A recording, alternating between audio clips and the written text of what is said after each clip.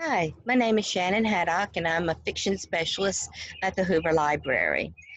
Every month, I lead two different book groups on the first Thursday of the month and the second Thursday of the month at 10 a.m. at the library. This month, we are unable to meet in person, so we're doing it via Zoom, and we are talking about our favorite fiction titles. Mine comes from the early 80s because I was just out of college and discovered the author, John Kennedy Toole, and his book, A Confederacy of Dunces. It is a Pulitzer Prize winning novel um, with a sad backstory.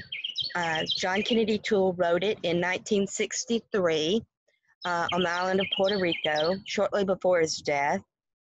Um, and his mother, Thelma, went on to champion the book to try to get it published uh, posthumously. She happened upon Walker Percy, a famous Southern writer who loved the manuscript and did everything he could to get it published. He eventually wrote the introduction. It was published in 1980 and it won the Pulitzer Prize in 1981.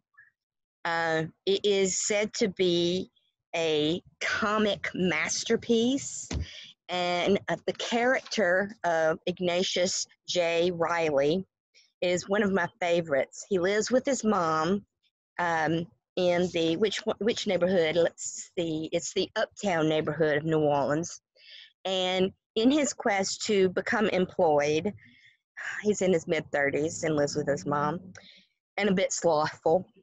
He has these grand adventures with characters that can only come from the French Quarter. Um, a little bit of the very first paragraph kind of gives you a taste of the book. A green hunting cap squeezed the top of the fleshy balloon of a head.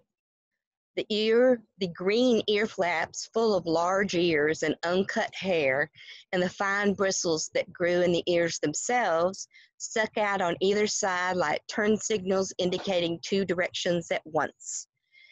Full pursed lips protruded beneath the bushy black mustache and, at their corners, sank into the little folds filled with disapproval and potato chip crumbs. It's a great adventure. It's quite long, but very enjoyable, and it is available on Overdrive as an audiobook and an ebook. I hope that you can join us, and if you can, join us this week